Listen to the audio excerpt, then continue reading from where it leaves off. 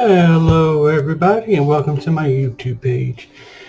Today I wanted to discuss these food delivery apps. It seems as if every time I place an order, they're not bringing me my drink.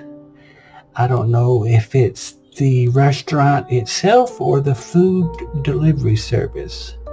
So I'm going to discuss something with you today, and I want you to let me know how you feel and if you have any problems the same as I'm having.